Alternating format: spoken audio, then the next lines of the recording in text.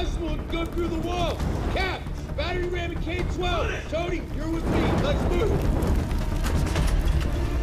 Tony.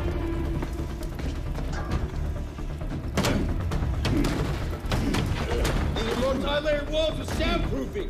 It'll keep the flames off them for a few minutes. Gotta be getting hot, though. Hey, we're coming.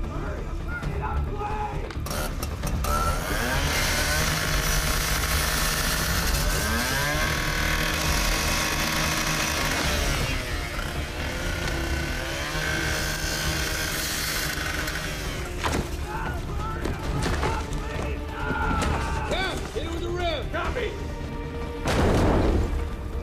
Get low! We're almost there! Cover yourself with anything you can find! It's hard! Get me out of here!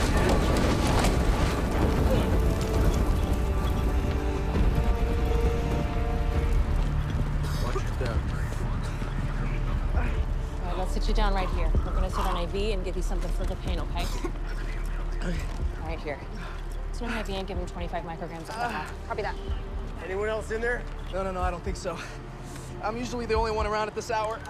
You have any idea what might have caused the fire? I usually can't hear anything in that booth. I like to ride in there. It's so quiet, you know? I guess I dozed off and all of a sudden the whole studio's on fire. All right, thanks. Any shortness of breath? Pushing fentanyl. Copy. A little.